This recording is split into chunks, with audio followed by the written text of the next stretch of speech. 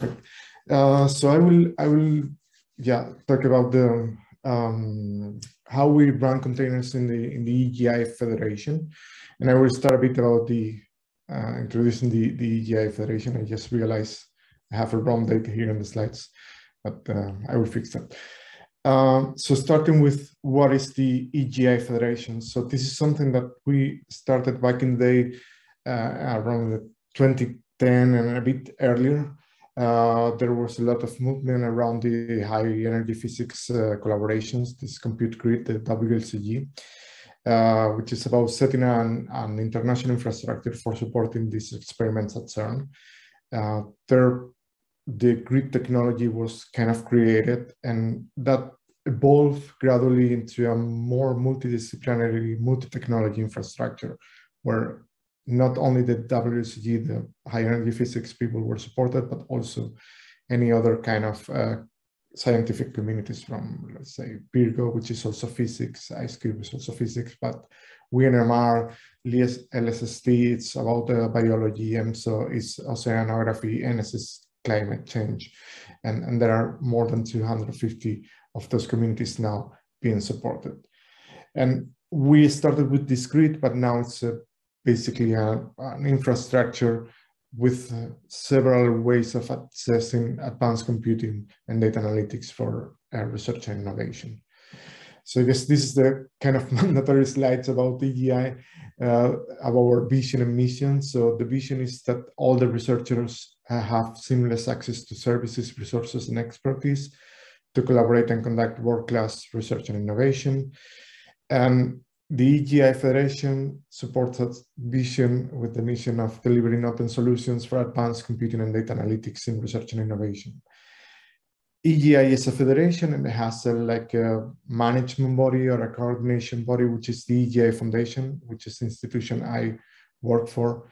And our mission is mainly to enable this federation to exist and to serve international research and innovation together. We have, in the EGI Federation, we have 26 participants. These are European countries, so we have an institution in each of the countries belonging to the Federation, but we are also now engaging with international research organizations. Let's say the most well-known is CERN with the high energy physics community, but we also have NS, which is about climate, EMSO, which is oceanography, and we have also now associated participants, which are countries that are getting into the federation, but not yet full into that. So we have Staki in Hungary, we have BTP in Ukraine, and IceCat, which is also a scientific collaboration in the Nordics. And we have the EGI Foundation located in Amsterdam as this coordination body of the whole federation. We are not just restricted to Europe, and we try to have international partnerships with the rest of the world. I was checking that we don't have a specific MOU with Australia, but if I'm not wrong, this is mostly dealt with right now with the collaboration with the Academia Sinica Computing Center in Taiwan that handles a bit the Asia Pacific collaboration. But even if we don't have a specific MOU, we do have a long collaboration with Australian partners, and we have talked in the past about several topics. And we are now collaborating with ARDC for example, in this container stuff. All of the support that EGI has is done, or I will not say all, but most of the support to the researchers from EGI comes in the form of services, and this is the EGI service catalog. So this is official technical services that we deliver to our users. We have a set of categories. The main one would be this computing and storage data, which is mostly being able to access baseline compute resources for execution any kind of applications. Today, mainly I would talk about the cloud compute, cloud container compute, high throughput compute. So this is an infrastructure as a service, the cloud compute. cloud container compute is running containers on top of that. And high throughput compute is what it was used to be called the grid. It's mainly a bit of a batch system distributed all across different providers, more than 200 providers in high throughput compute in particular, to deliver large computational power to users. Then we have the workload manager that is able to manage those large set of providers in a uniform way. Storage, we have, online storage is block storage, object storage, this kind of access to data, archive storage for more cold storage for waking up, and data transfer for moving data around. Then we have a bit of higher level services, which will be the applications on demand that are very specific applications for some domains. The notebooks, which is a Jupyter interface for accessing compute. We have a single sign-on service, this check-in, that allows you to log in into every service with the same identity. And then we have a bit of training. 57 is about IT service management. ISO 27001 is about security, information management, and then we have a training infrastructure to run tutorials and so on. So that's the EGI service catalog, and we are not just alone. We are part of a, let's say, larger initiative, which is the European Open Science Cloud, which I don't know if you have heard about it, but it's something that is going very strong in Europe. And the idea here is in 2016, the European Commission started this initiative of creating a virtual environment which would be free for the researchers and would be as open as possible, and would allow to access data, fair data, and analysis facilities for those data for any researchers and from any European and probably any worldwide country to do research. EOSC, this European Open Science Cloud, has been developed in 2 phases. The first one was a bit about the design and putting things in order. That was until basically last year, to 2020. And there EGI was coordinated the EOSC Hub project, which was probably the biggest project delivered in EOSC until that year. And there we kind of created the framework for setting up EOSC. So we set up the core elements like the portal, the help desk, the monitoring and accounting, and we deliver all the service management system that needs to be in place to really deliver this to the users. And EGI also contributed with our service portfolio to the service portfolio of EOSC. And now from 2021, there is an official institution dealing with EOSC, which is the EOSC Association. This is an institution sitting in Brussels. And now we have a set of continuing projects. The biggest one would be EOSC Future, that again tries to develop this core concept of EOSC. And then we have others building capacity. And the main one for us is the EGI project, where we deliver the EOSC compute platform, which is a way to say that we deliver the the EGI services, the cloud compute, the HTC, and all the rest to EOSC, and we align them with the EOSC architecture. There are other smaller thematic services also around. For example, this series about policymaking. EOSC Synergies is a regional project covering some parts of Europe, and well, we are participating on that. And EGI members of some of the countries are or will be part of the national EOSC nodes. So we somehow are quite involved in this initiative. And EOSC has a marketplace where you can order the different services. We have 30 of these services come from this EGIA's project. And looking at the statistics for the orders, you can see here the EGIA's is among the 10 most ordered EOS services since 2018, and in particular the EOS Compute Cloud. Sorry, the EGI Cloud Compute is the most ordered one over the last year. Is shown here. It was the most ordered one. So we are, let's say, capturing quite a large number of users from EOS in the EGI ecosystem. And in this particular EGIS project, we are delivering this EOS Compute platform, and we have allocated for free at the point of use for the user a number of CPU hours, and petabytes of storage for people to just use them. We have an open call for use cases. Maybe this is not so relevant in the Australian context because it's more for the European, but just to tell you that we have this kind of open call where people submit their application and we do an evaluation and basically allocate some resources for them. And we do not only deliver the technical services and the resources, we also believe that a key element for making things happen is having user support.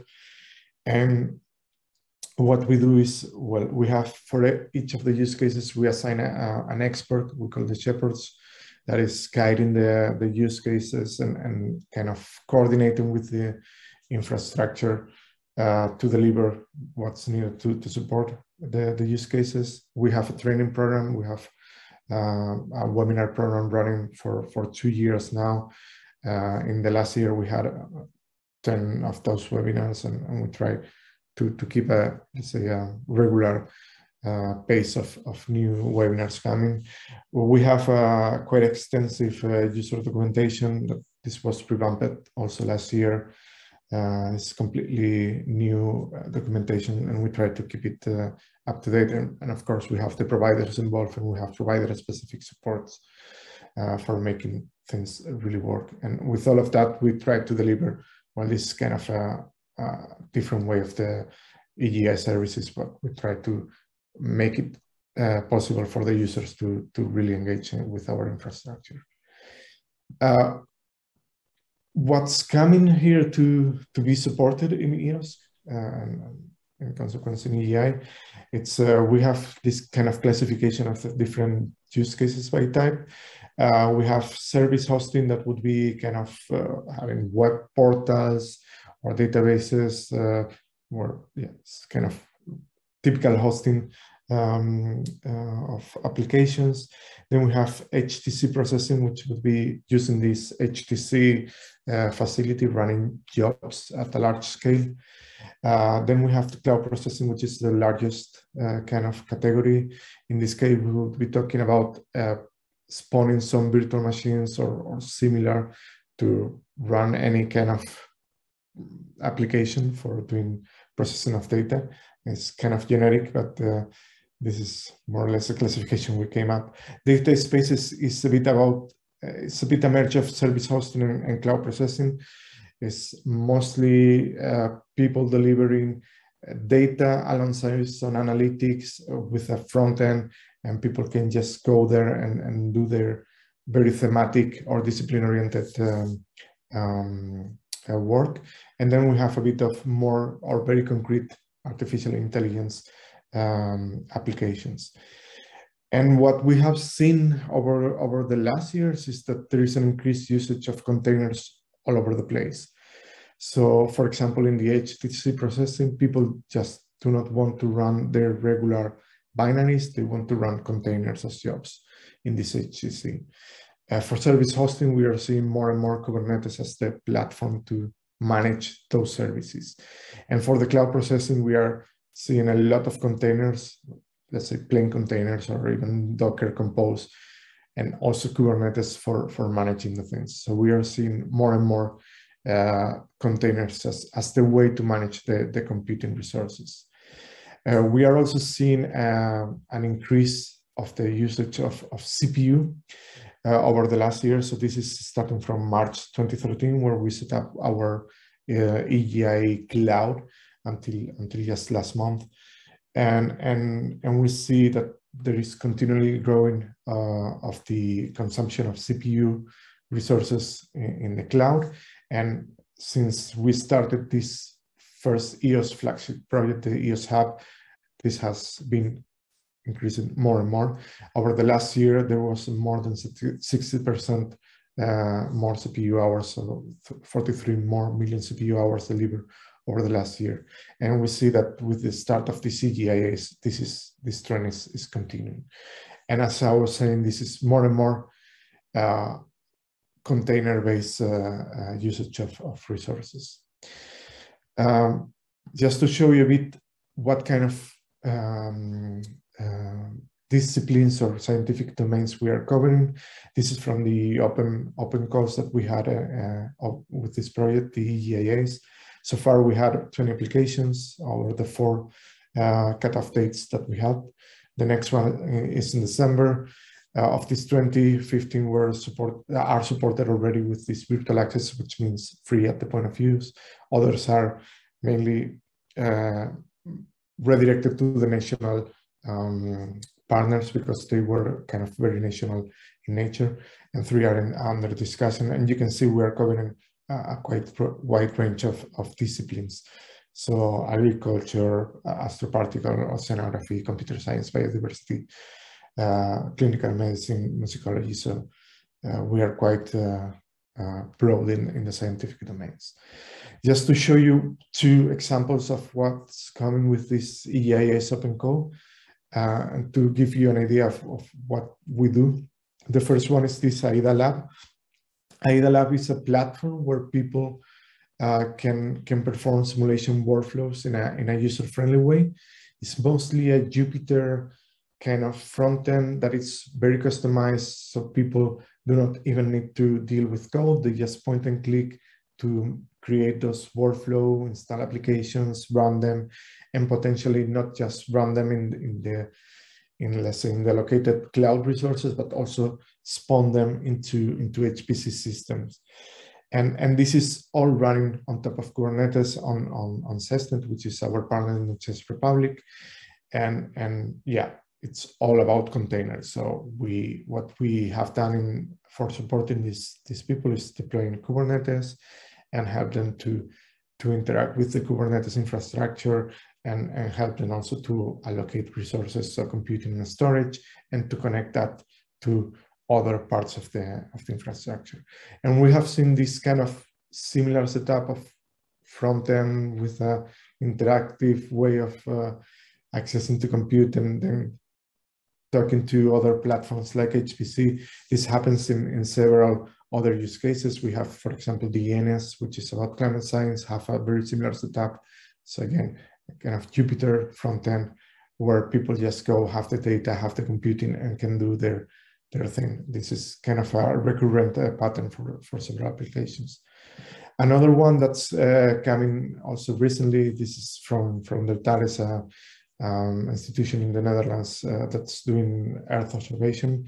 And here they are doing testing of high resolution distributed hydrological models, trying to understand where these models and the data sets work or not. So they do like massive simulations with the model, and they are using Kubernetes with the Argo workflow management system for managing the whole thing. So again, what we are doing here is helping them to setting up the Kubernetes and helping them to access the computing resources. And they are trying to do a substantial amount of simulation covering 50 years of historical data. So the initial request was kind of getting 1,000 CPUs, but they are quite happy to access any amount of resources, and the more they can get, the better, because they are just eager to do more and more simulations. And again, what we are doing is enabling this Kubernetes so they can run and just do their work. We do all of this on top of the EGI cloud, which is our OpenStack Federation. Well, now it's OpenStack Federation, but it used to be a bit more heterogeneous, and gradually people have let's say converged into OpenStack. So now we are let's say things are easier from a management point of view, from a technology point of view, because everyone is running OpenStack, which simplifies a bit the things. So this is a federated infrastructure where we have a set of providers located all across Europe, and the idea is to basically allow international collaborations to perform data analysis with VM-based workloads. And this is the main platform that we are using to support containers execution in EGI. Of course, it supports the execution of VMs. It uses a federated identity, so you can log in with the same identity everywhere. We have a common virtual machine image catalog. We have graphical user interface and command line based access. We support orchestration, and we have central accounting and monitoring. Some of these may appear a bit like trivial. I mean, you can just have a common, let's say, keystone or similar pieces of OpenStack and make it happen. But in our case, the OpenStacks are completely independent, and we try to hook them with just components that talk with the public APIs, try to not to modify any of the operation of the different providers. We try to be more of a coordinating body. And we have 25 of these cloud providers, most in Europe, but now we started with collaboration with China also. So we have like an international spawn, or let's say more worldwide spawn. In 2021, we had 3 new providers, and this is growing with the EGI ACE project. Some more providers will be coming. So how do we support containers in here? I have this schema of more or less what we do. So it can be a bit of running containers in a VM. So it's kind of, you start a VM and you just run Docker there. Another possibility is using the HTC, and there we have different technologies. And then for more complex applications or users with a clear demand of Kubernetes, we just use Kubernetes, and we have 2 possibilities. So I will go into a bit each of the blocks in this image now. So the first one is the running Docker on a virtual machine image. So quite simple, just use EGI Cloud Compute to spin up a virtual machine and run the containers. You can run any operating system and any kind of container runtime. So you can run Docker or anything else that you want. And of course, you can select how large is the VM. And a bit to facilitate things, we also have in our common virtual machine image catalog, we have 1 image that is meant to support this kind of use case.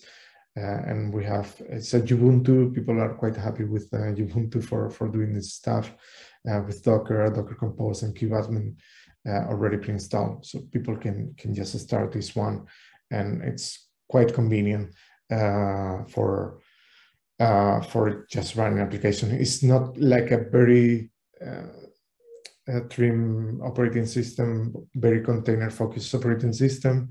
And it's not a large operating system with full-blown installation of things. It's kind of in the middle, so convenient for most of the people. So that's there. It's been used and it works, but of course it's maybe not for everyone, especially for people that are not interested in managing VMs, because that comes with some responsibility. I mean, you are the admin of the VM. You need to make sure that things are kept secure, and yeah, you need to be on top. So people sometimes prefer to just, okay, I just have this workload. I have jobs. I don't care about it. Just do the thing. And for that, we have the HTC service, but it's not so easy to run containers there, because Docker just not one word, it requires root. So we need a container-oriented engine looking into HTC, and it's not meant to run services, or it's has limited lifetime of resources. So normally you have like a 20 minutes, like 7 days maximum span of a job. So not for everything. And here we have 2 main technologies. The first one is Singularity, which I guess you may have heard of. This is a project coming from the US. started in 2015, and now it's has a commercial company behind it. It's basically a Docker container runtime focused on supporting HTC, HPC systems, so it runs without root. It's intended to make it easy to use the hardware, so the GPUs, InfiniBand, whatever, and it's trying to place nice with the rest of the infrastructure. So we do have Singularity in EGI. It's available at most of the providers. So you just use the Singularity binary and that's it. And we have a nice thing, which is the CVMFS, which is a distributed file system for having software available at the different providers. And this is like a hierarchical tree where the software is distributed across the whole infrastructure. And basically, by storing the container images there, you will have them everywhere, and you can just access them because it's part of your file system when you enter the job. And we also are able to store and unpack images there. This is nicer for CVMFS that has a quite nice caching and the duplication of files. So if you have very similar container images, they will be stored in a very efficient and distributed in a very efficient way across the different providers. And this just works. You just use Singularity pointing to the CVMFS image and it will run. And the other technology is uDocker. This is a more European branded way of running containers. Also started in 2015 as part of one of the ECI funded projects called Indigo Data Cloud. And again, it's about running Docker or containers in general without being root. And the idea is to be as less, so running with the less privilege as possible. So it runs without using Docker, without requiring privilege, without installing anything. Just you need to download a very single tar file and make it happen.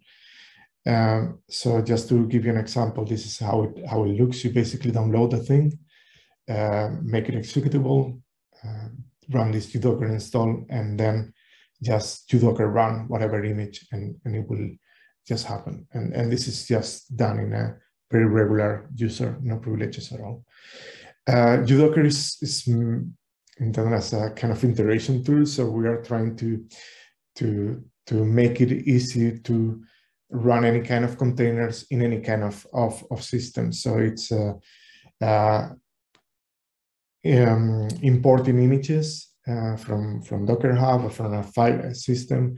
It turns those images into layers in a uDocker local repository, and from there it can just run them. So it creates the different system trees, the operating system trees with the file system layers, and there it will be able to run using different technologies, from the most simple, that is just a CH root when there is no other support from the underlying environment. It's just a CH root and will run the thing, but it has things like ptrace, or even using an actual existing container runtime like runC or Singularity. So it tries to accommodate to the most efficient or most convenient way of running containers for the environment you are in any case. And it just runs, and it works quite nicely. This some benchmark, I know if you can see it, if it's small, running uDocker compared to the physical host and with Docker.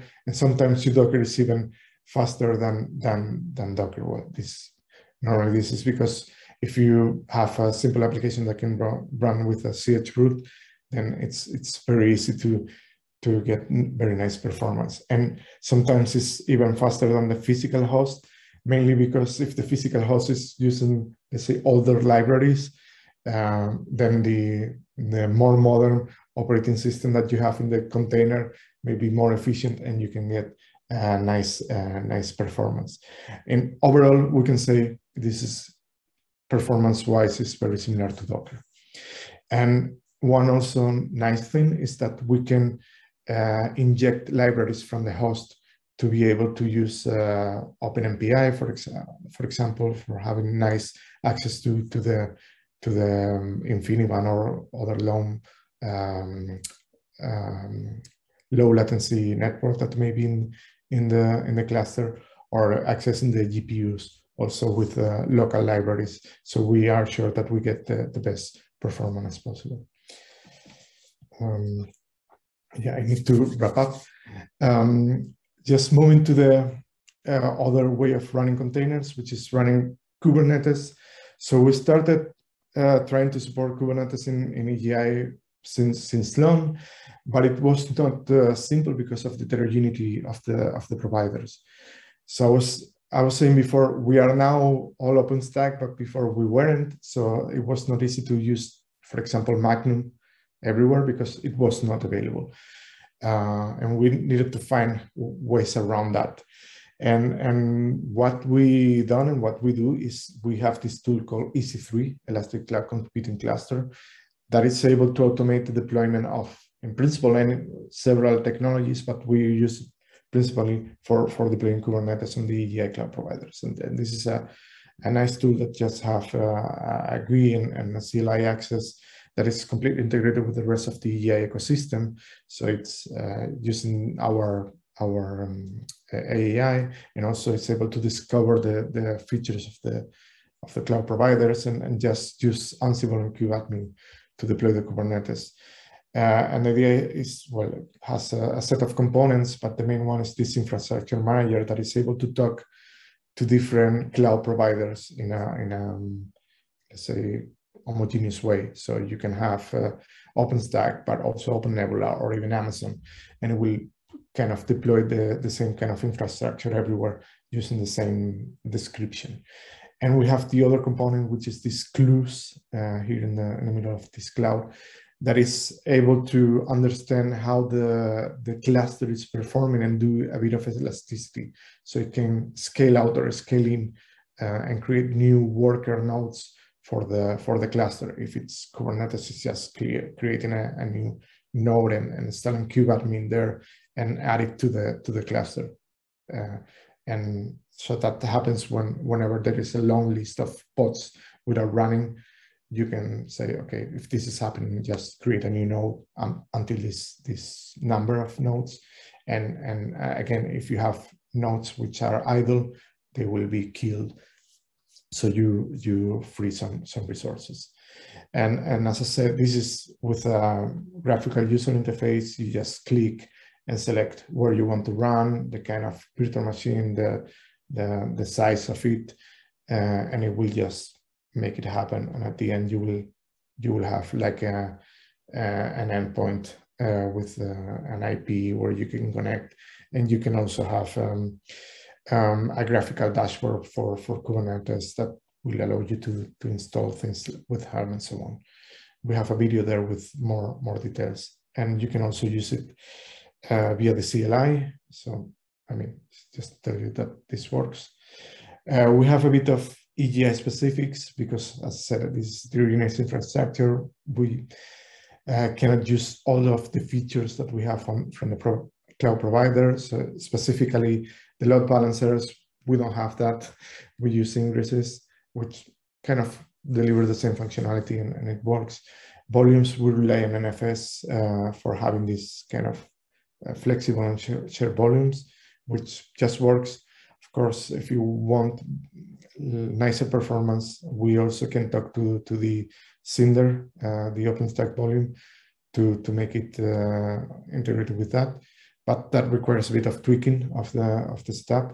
And we can also integrate this with check-in, so you can interact with the Kubernetes APIs with the EGI identities. And I will just 2 more slides and I finish. This is nice and it works, but some of the users are still not really capable of really using this to the extent it could. So EC3 make it happen to have the Kubernetes deployed, but the day 2 operations of the cluster is not for everyone. I mean, you need to be on top Kubernetes. You need to upgrade it because it has a very frequent update release cycle. You need to make sure that things keep running, and sometimes you need to tune the setup for making sure you're using the underlying hosting provider as you should, and that requires expertise, and not everyone is ready for doing that. So what we are doing now, or we're trying to do, is rely on the providers to provision this Kubernetes as a managed service. So the idea is that the providers have expertise on setting up Kubernetes and tune it to their specific setup, and have the people really on top and making sure that things run as expected. And we are engaging with the different providers to for some of the users have this Kubernetes ready. They just have the endpoints and use it. There's still a bit of open issues trying to understand how to better deal with this. The multi-tenancy is still not very clear, so we try to do this for a, let's say, single community, try not to mix people, just to avoid potential issues. And we are also trying to see how to integrate this with the rest of the EGI federations, how to better deal with the authentication, the monitoring and accounting, which is something that we do for the other services, and we want to also do it for the Kubernetes. So we expect that in the future, we will have more of this and more integrated with the EGI. And we are also looking into having a bit of a container catalog, similar to the virtual machine image catalog. We want to have something similar for containers. We mostly rely on Docker Hub right now, but yeah, Docker Hub is not completely free, and some users need something that is, let's say, European or EGI based for their support. And we are looking into having something like this in what we call the applications database, which is our software catalog. And we are looking into how to integrate also containers there. So I expect something will come here in the near future. So wrapping up, yeah, we have EGI infrastructure. We support containers in different ways. And we see containers more and more being used in the infrastructure, particularly from the use cases. We see that Kubernetes is nice, but it's also complex for users. And we are looking into managed offer involving providers as much as possible. I think the way to go is having them really being supporting the use cases and delivering features.